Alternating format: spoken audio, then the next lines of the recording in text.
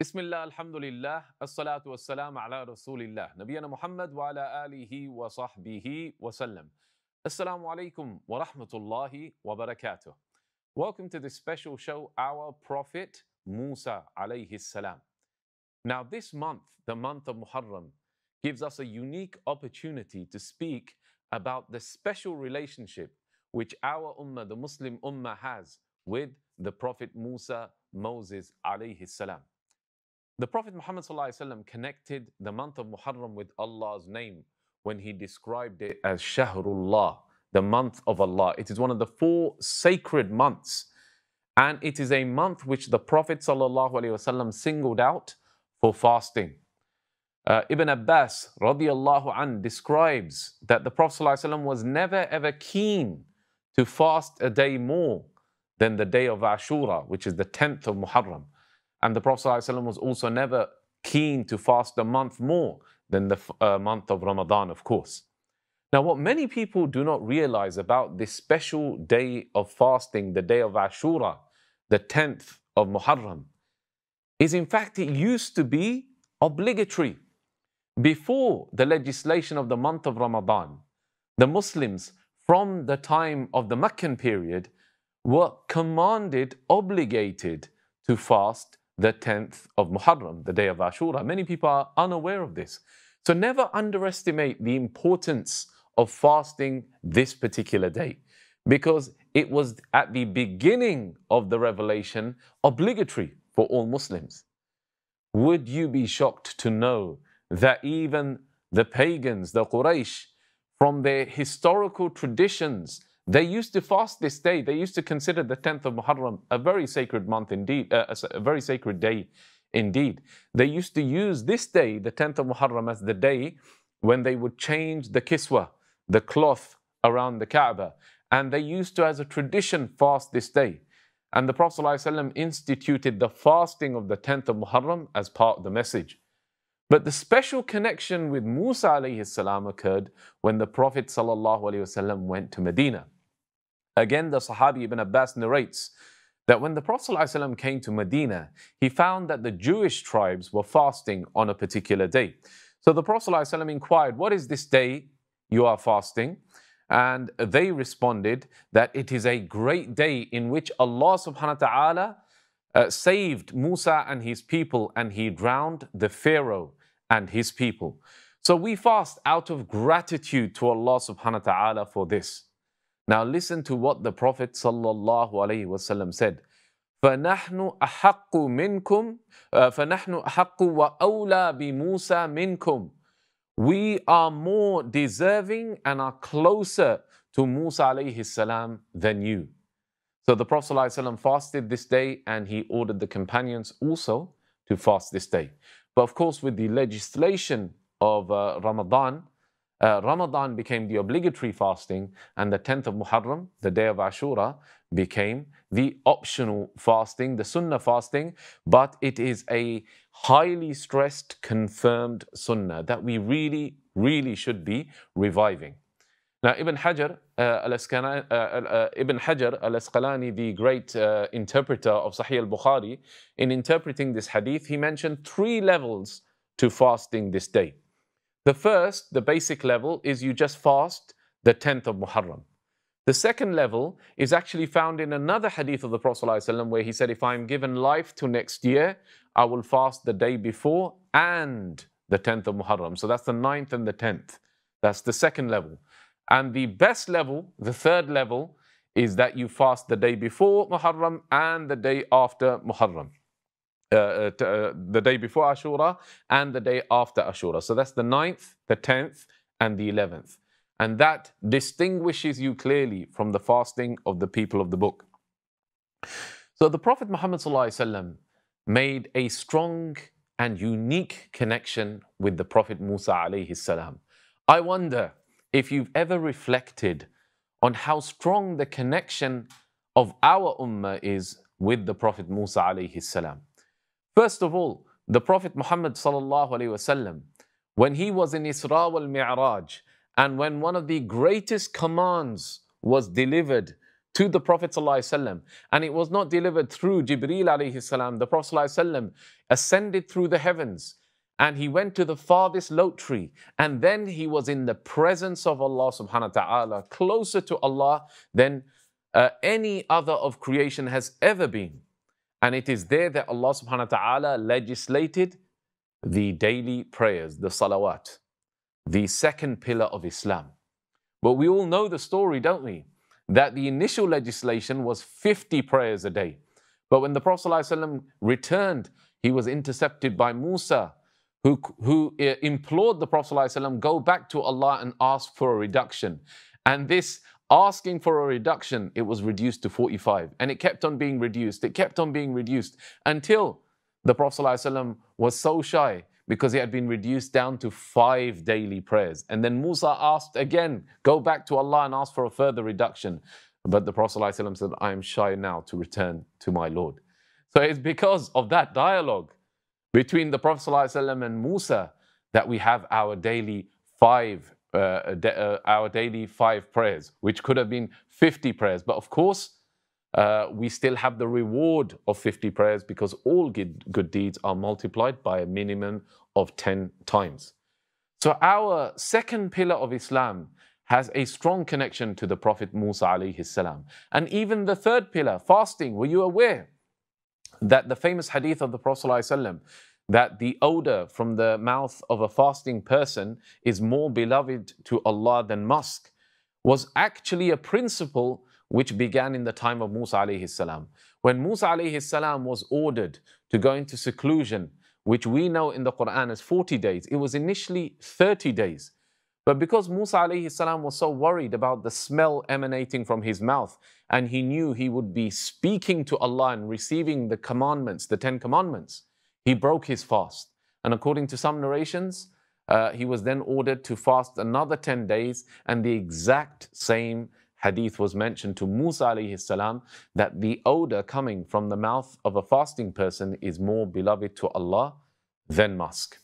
Also, in terms of size of nation, Musa alayhi salam, when the nations were paraded before the Prophet sallallahu alayhi wasallam in Isra wal Mi'raj, he found Musa alayhi salam crying because the Prophet ﷺ's nation was the greatest nation of all. But the second greatest nation in terms of number and size was the nation of Banu Israel. Also, the Prophet ﷺ in Isra wal Mi'raj, when he was actually traveling from Mecca to Jerusalem, he saw Musa alayhi salam in his grave praying, standing and praying. This is a unique privilege given to the prophets, that they can pray in their graves. And again in Masjid al-Aqsa, when the Prophet ﷺ led all the prophets in prayer, it was of course Musa alayhi salam that was in that congregation. Now, that's just some of the connections with Musa alayhi salam in terms of acts of worship. The connection becomes even stronger when we look at the Quran. The Prophet Musa alayhi salam simply is the most oft mentioned person in the entire Quran. He is mentioned approximately 136 times, which is far more than anybody else is mentioned by name in the Quran. His mention begins in Surah Al-Baqarah, right towards the beginning of the Quran, and his final mention is of course in Surah Al-A'la. Inna hada lafi as-suhuf al-ula, suhuf Ibrahim wa Musa. So our book, our scripture, our revelation has a strong connection to the Prophet Musa alayhi salam. And the message of the Prophet Musa alayhi salam is central. His story is central to the message of the Quran. Now, when the Prophet sallallahu alaihi wasallam was in Mecca and he was facing the most severest persecution and torture, Allah subhanahu wa ta'ala told the Prophet Muhammad ﷺ about the story of Musa alayhi salam as a consolation. The Prophet Musa alayhi salam is the first prophet which the Prophet ﷺ hears about from the previous prophets. In Surah Taha, Allah subhanahu wa ta'ala said to the Prophet ﷺ, and Surah Taha is from the earliest surahs revealed to the Prophet ﷺ, هَلْ أَتَاكَ حَدِيثُ Musa? Has the news come to you of the Prophet Musa? The Prophet ﷺ at this particular stage was being humiliated by the Quraysh, and they were even challenging the Quraysh that look how Allah subhanahu wa ta'ala has Allah subhanahu wa ta'ala has not created you for this purpose to suffer like this. The irony is that they were torturing him, they were persecuting him, and yet they were saying, oh, Allah has not created you to suffer like this. So Allah subhanahu wa ta'ala revealed Surah Taha as a consolation to the Prophet sallallahu alaihi wasallam. Taha, ma anzalna alayka al-Qur'ana litashqa. Taha, we have not revealed the Qur'an to cause you any distress. And the first prophet that the Prophet sallallahu alaihi wasallam hears about from the previous prophets, وَهَلْ أَتَاكَ حَدِيثُ مُوسَى. Have you heard about the Prophet Musa? And now the Prophet sallallahu alaihi wasallam hears about the story of the Prophet Musa as a consolation. If the Prophet ﷺ is suffering, then he now hears about a prophet who suffered more, whose enemies were greater, more numerous. Even in the Quran, in Surah Al-Ghafir, Allah subhanahu wa ta'ala mentions in the 23rd and 24th verse, and we did certainly send Musa with our signs and a clear authority to Pharaoh, Haman and Qarun. But they said he is a magician and a liar. You see, Musa alayhi salam did not just have to face the Pharaoh. He was the figurehead. He was the archetypal tyrant. He was the boastful tyrant and dictator who was the head of the society. But along with him, he had formidable allies. There was Haman, who was the chief minister. He represents the political corruption, the ruling elite which support the leader and which institute oppression in society. And also there was Qarun. Now many people are not aware that Qarun actually was from Banu Israel, and he was quite possibly one of the most wealthiest men ever to live in this world. The Quran describes that the keys, just the keys to his kunuz, to his treasures, were so numerous and so great that those keys were kept in a particular chest of a particular chest. And that chest of drawers, it had to be carried by a large group of strong men. We're not talking about the treasure was heavy. We're talking about the keys to the treasures were so numerous that they were so heavy that a group of strong men had to carry them. So Musa had to face these three corrupt, influential elite. The Pharaoh, who represents the dictator, Haman, who represents the political corruption, and Qarun, who represents hypocrisy, people who benefit, who enrich themselves from the persecution of their own people. And he also represents the financial corruption, the bankrolling of this kind of society. So the Prophet ﷺ took great comfort from knowing that here was a prophet who also faced the great challenges which the Prophet ﷺ was facing. And more significantly, here was a prophet who was victorious, who was successful by the permission of Allah subhanahu wa ta'ala. Now the Prophet ﷺ had the Sahaba to console him, to strengthen him, and they were fiercely loyal to the Prophet ﷺ. They were the purest and most talented people after the prophets. Musa alayhi salam had virtually nobody. He had his brother Harun, and besides that, he was constantly being annoyed, being disobeyed by his own people, the Banu Israel. So not only did he have to face the corruption of Pharaoh, Haman and Qarun, but he also had to face the corruption of his own followers, who had been subjugated and slaughtered to such an extent that they had developed a slave mentality. That's why it's so important to be proud of your identity, to be proud of being a Muslim. Because once you start to swallow that subjugation, that racism, that prejudice, it affects your mindset. It makes you a person who's not willing to stand up for themselves. And you might even start turning on those people closest to you, like Banu Israel did with Musa alayhi salam. When he was on the gates of Jerusalem, Allah ordered them to go in and they would be victorious. And they said to Musa alayhi salam, اذهب أنت وربك فقاتلا إنا هاهنا قاعدون. You and your Lord go and fight, and we're going to sit right here. Can you believe that arrogance? Can you believe that rudeness? They had experienced great miracles, the parting of the sea, the staff of Moses, the hand of Moses. They had seen tremendous miracles, and they had seen the people of Pharaoh drowned by this stage. But due to that slave mentality, they're not able to sacrifice. They're not able to strive in the path of Allah subhanahu wa ta'ala. In fact, from an ummah which numbered by this stage around 600,000, at this stage Banu Israel are around 600,000, the Quran describes, قَالَ رَجُلَانِ, just two men stood up and were ready to fight with Moses and Harun. Allahu Akbar. So the Prophet Muhammad ﷺ had the companions. Musa alayhi salam had next to nothing in terms of companions. So this consoled the Prophet ﷺ. It comforted the Prophet ﷺ, and it reassured the Prophet ﷺ that the messengers of Allah are always victorious. They always come out on top.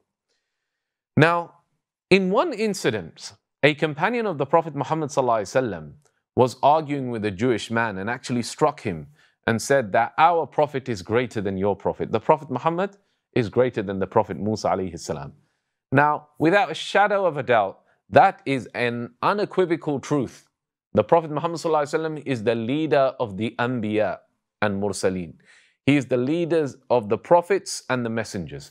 And this can be clearly seen in Isra wal Mi'raj when he led all the prophets in prayer. He is the greatest of the prophets and the final prophet. But the Prophet ﷺ never liked for one prophet to be in any way disrespected or preferred over another prophet to the extent that the other prophet is being disrespected. So the Prophet ﷺ said, do not prefer me over Musa. On the day of rising, the day of resurrection, all people will faint, and I will faint also. I will be the first to regain consciousness, and I will see Musa alayhi salam grasping the throne of Allah.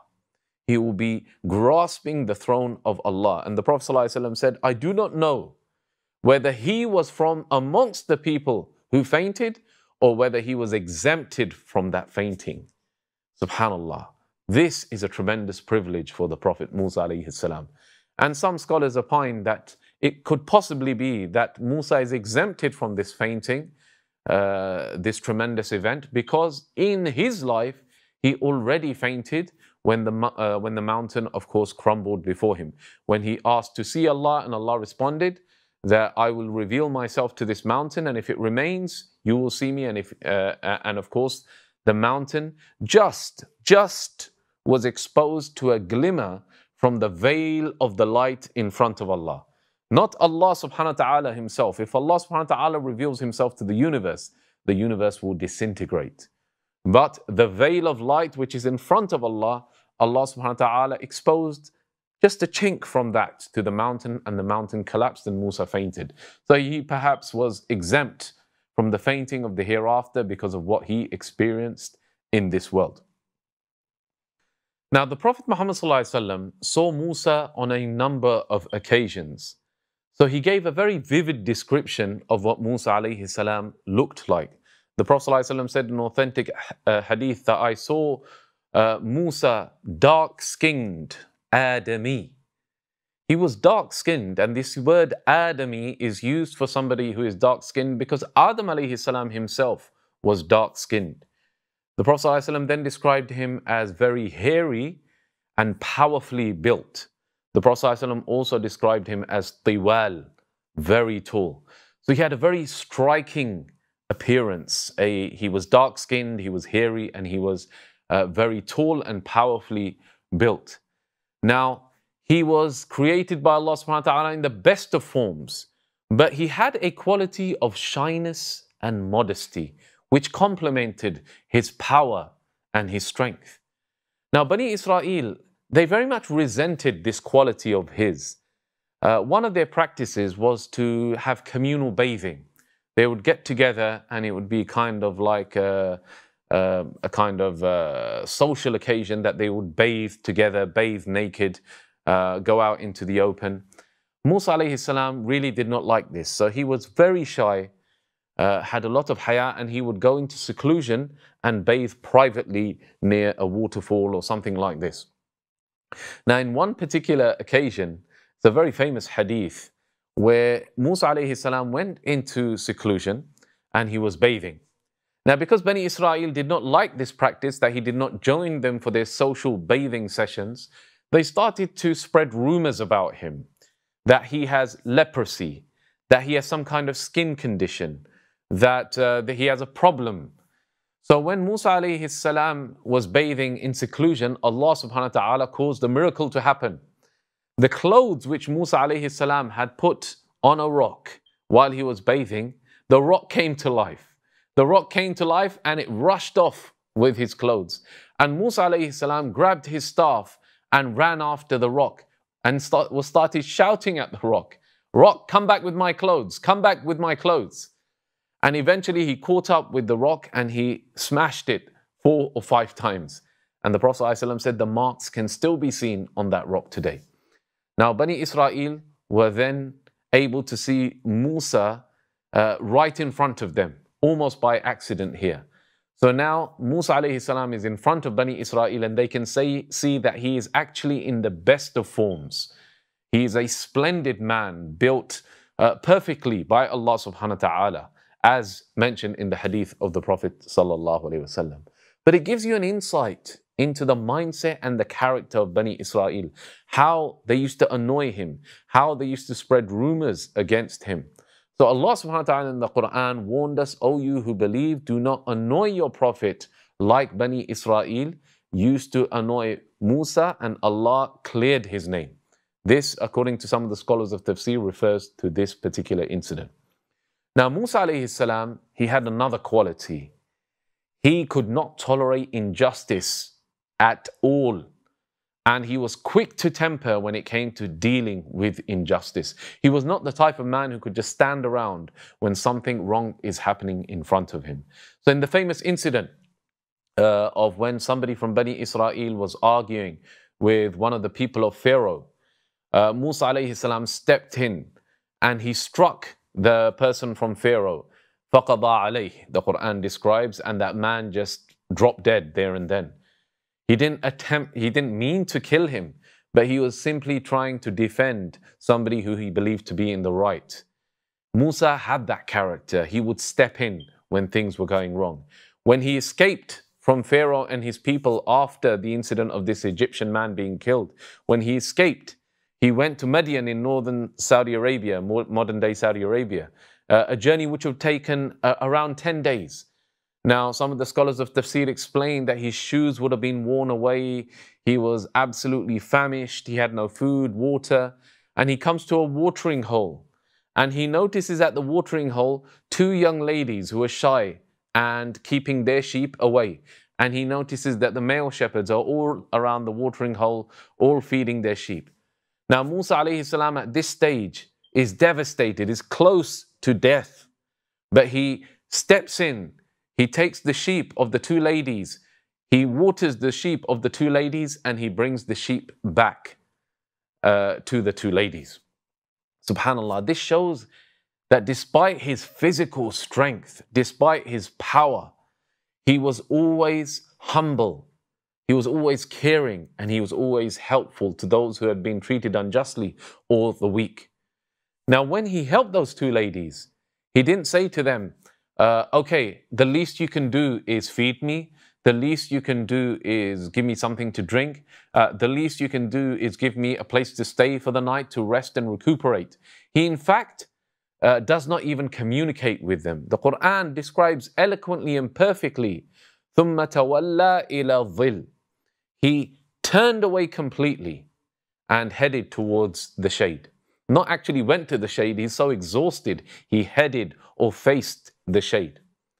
Now, our nature is when we do something good for people, oftentimes we want something in return. So we stand around looking for either some kind of reward, payment, or even thanks. The Quran describes Musa, ثُمَّ تَوَلَّى إِلَى الظِّلِّ. He turned around completely and he faced or headed towards the shade. That was his nature. He was sincere. He did things for the sake of Allah subhanahu wa ta'ala. He did not expect gratitude from other people. These were tremendous qualities which the Prophet Muhammad sallallahu alaihi wasallam, physical appearance, physical nature, power, strength, humility, shyness, haya, willingness to step in and help others, willingness to stand up for the weak and the downtrodden, but at the same time, so kind, so caring, so sincere and genuine, not wanting anything in return from other people.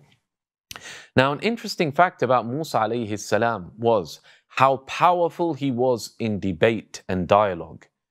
You will see from the story of Musa alayhi salam, he is in the palace of Pharaoh and he is challenging the Pharaoh. Inna rasula rabbik fa'arsil ma'ana bani Israel wa la tu'adhibhum. We are the messengers of your Lord, So release Bani Israel from your clutches, from your oppression and your torture, and do not persecute them. You need to understand the history that Bani Israel were completely enslaved by the Pharaoh. They were slaughtered every other year. The baby sons were slaughtered by the Pharaoh. He had had a kind of premonition that a son from Bani Israel would destroy his kingdom. So he immediately instituted the practice that every other year, when a baby boy was born, they would be slaughtered by the soldiers of Pharaoh. Ibn Kathir mentions that the women of the Egyptians, they would keep an eye on which of the women of Bani Israel are pregnant. And when it came to the time of delivery, the soldiers would turn up. They would force their way into their tents and they would check. If it is a baby girl, they would let them live. But if it was a baby boy, they would cut their throats on the spot. The only reason he let the boys live 1 year and slaughter them the other year was so that the workforce for the building of his lavish palaces and religious temples would be intact, or there would be at least enough men to supply the workforce. So Musa alayhi salam comes from this background of standing up for people who have been oppressed and persecuted. Now, when he dialogued with Pharaoh, he was so confident, so bold. And this quality of being strong in dialogue can be also seen with Adam alayhi salam. The Prophet ﷺ described a dialogue that Prophet Musa and Adam alayhi salam have in Jannah, where the Prophet Musa alayhi salam actually blames Adam. You're the reason why we are expelled from paradise. Adam responds and actually defeats him, but it shows his confidence, his strength of mind, and his eloquence in being able to convey his message and convey his thoughts. Now, in fact, from a young age, the Prophet Musa alayhi salam, he had a speech impediment. According to one narration, when he was a baby, he grabbed the beard of Pharaoh and pulled him down. And Pharaoh was so incensed that he wanted to kill the young baby Musa alayhi salam. But then they said he's just a baby. And the Pharaoh set up a kind of test for him to see whether he actually knows what he's doing or not. In one bowl, some sweets were presented, and in another bowl, some hot coal was presented, and the baby was allowed to crawl and choose. And according to some narrations, that the baby Musa alayhi salam actually crawled and was directed by the angels towards the coal. And he put the hot coal in his mouth and burnt his tongue. And from that time on, he had a kind of speech impediment. Now, Musa alayhi salam actually in the Quran makes dua to Allah to relieve his speech impediment, because he now has to call people to Islam. It's going to be difficult for him to challenge the Pharaoh in his own palace if he has a speech impediment. So in the Quran he says, رَبِّ اشْرَحْ لِي صَدْرِي وَيَسِّرْ لِي أَمْرِي وَاحْلُلْ عُقْدَةً مِّن لِسَانِي يَفْقَهُ قَوْلِي.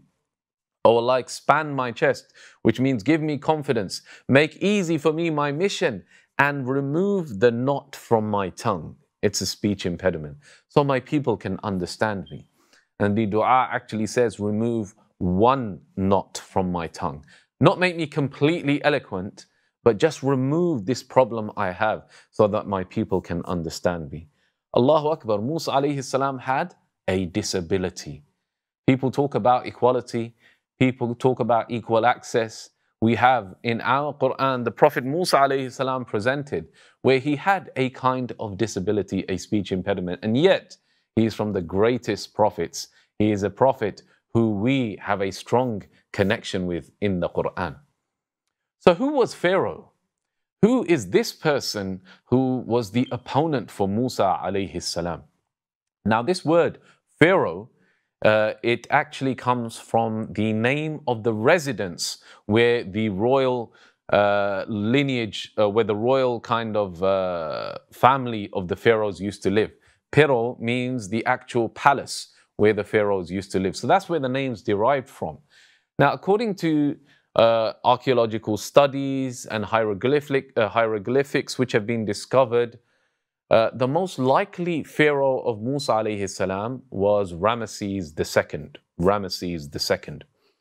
He, in all likelihood, is the pharaoh of Moses because he is the only one who had a reign long enough to cover the various incidents, the periods of time that Musa alayhi salam was calling to. If you actually analyze the story of Musa alayhi salam, the pharaoh slaughters the babies when Musa alayhi salam is born. Musa alayhi salam achieves prophethood at around the age of 40, and then Musa alayhi salam is in exile for around 10 years. Then he comes back and he calls he calls Pharaoh to Islam.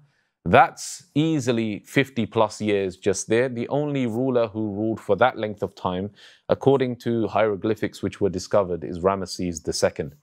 Now, just to give you an insight into the mindset of the Pharaoh, this was truly the most arrogant tyrant of all time. Nobody else really in history has claimed with such confidence, "Ana rabbukumul a'la." I am your Lord, the Most High. People make such claims. People claim to speak to God, and sometimes people even claim to be God. But largely their claims are met with laughter. They are largely dismissed. But in Pharaoh's time, this was the state religion, to believe that Pharaoh is God.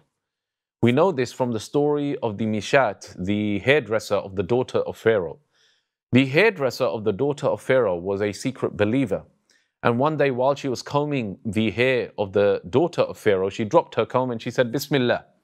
And the daughter said, "Do you mean my father?" And she said, "No, I mean Allah." She stood up for what she believed in.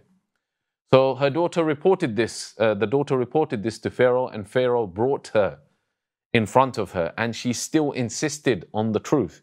So the Pharaoh took her and her children and killed them in the most gruesome way possible, submerged them in boiling oil, just for saying Bismillah. So it was prohibited in the time of Pharaoh to even mention the name of Allah, because he claimed he was God. He claimed he was Allah. Now, how did he manage to pull this off? How did he manage to fool his people? How did he manage to even carry on that illusion? Today, even if you have a tyrant or a ruler, they cannot get away with saying, "I am God." Nobody would really believe them. Well, there were many ways. Number one was the magicians. Banu Israel were very skilled in sihr, magic. And Pharaoh took their most skillful magicians and subjugated them and made them work for him. And they used to carry out illusions which would amaze people. They used to have these large annual gatherings, and this is the gathering where Musa alayhi salam challenged and defeated the magicians. But they used to carry out optical illusions, sihr. And they used to say, فَبِعِزَّةِ فِرْعَوْنَ, we do so in the name of Pharaoh. So when people would gasp in amazement when they carried out these illusions, and they said so in the name of Pharaoh, this would give Pharaoh a supernatural kind of appearance in the eyes of the ignorant around him. Also, Pharaoh's unrestricted power, his wealth was so incredible. He would stand on the River Nile and say, "These waters belong to me." And River Nile was the source of life in those days. The flooding of the River Nile would bring to life the barren valleys that people used to live on and cultivate their crops on. So he continued this illusion, and by building vast structures in his name, which can be seen to today. if you go to Egypt, most people go to visit the pyramids, but there are other monuments as well, such as the famous temples of Abu Simbel, where you will go and you will find that the actual state religion in terms of gods of the hereafter, there was like a sun god. Now on the temples you will see a tiny sun god, which is which was their hereafter kind of figure. But you will see colossal statues of Ramesses II, 4 colossal statues. So when the god of the hereafter is a tiny sun god like this, and the statues of the Pharaoh are more than one, colossal, 4 of them, then that emphasized that Pharaoh is even greater than the gods of the hereafter, which they used to traditionally believe in. So he claimed, Ana Rabbukumul A'la, I am your Lord the Most High. He subjugated the entire Bani Israel. He divided up his society and he profited fabulously from the wealth of slavery and subjugating Bani Israel. But it all came to a head when Allah subhanahu wa ta'ala ordered Musa alayhi salam to go to Pharaoh, to challenge him and to call him to believe in Allah subhanahu wa ta'ala and to release Bani Israel. So the famous iconic moment from the story of Musa and Pharaoh is the parting of the sea. Allah subhanahu wa ta'ala, after Musa alayhi salam had called the Pharaoh and performed his miracles, and it became clear that Pharaoh and his people will not believe, Allah inspired Musa alayhi salam in the dead of the night to take his people and to head towards the Red Sea.